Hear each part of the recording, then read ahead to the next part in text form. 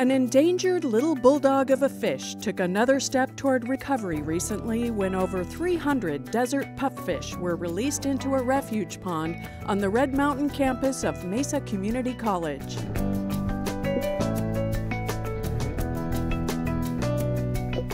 It's insurance against the extinction of the population, and insurance, if we do it right, maintaining the genetic integrity and the variation in the species, so that we're preserving the species and not just a small piece of the species. This small native fish is one of 36 species that lived in Arizona waters prior to the territory being settled. They now only inhabit a fraction of their historic range, mainly due to water diversion and groundwater pumping. Current status is that they're endangered. I think at this time we've got 22 properties enrolled under the Safe Harbor Agreement that will lead towards meeting our goal for the downlisting of pupfish at this time. The Safe Harbor Agreement allows non-federal landowners to have an endangered species on their property without restricting the normal operations of their land or business. In this case, Mesa Community College built this replica of a natural Arizona stream to serve as both a wildlife refuge and an educational opportunity for students.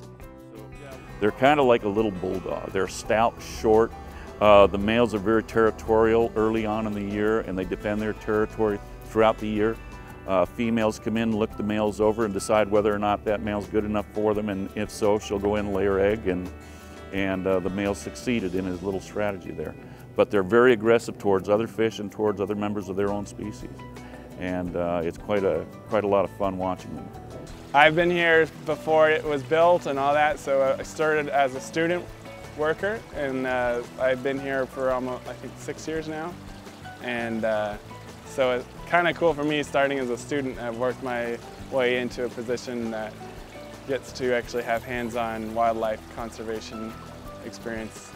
Here at MCC, we absolutely want them to remain involved. Part of the project that we're looking at for future management of the species is making sure that MCC gets something more out of it than just providing us with a place to a refuge population.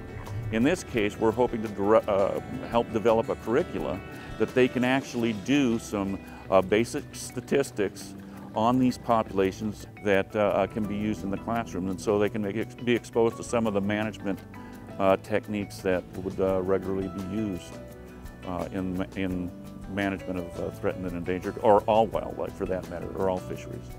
Partnerships are the key to helping recover Arizona's native wildlife species that are in peril. These desert pupfish were raised at the Phoenix Zoo and released by Arizona Game and Fish into waters created by a community college. If all goes well, the offspring of these pupfish will be relocated to yet another pond, helping to ensure the long-term survival of these small but mighty fish.